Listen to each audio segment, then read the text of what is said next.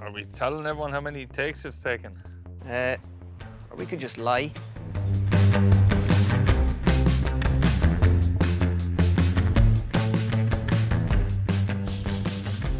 So growing up at Esker Hills, you had to be very good with the short game because of all those tough elevated greens. Well, in the spirit of the US Open, we think we have the toughest elevated green in the world right now.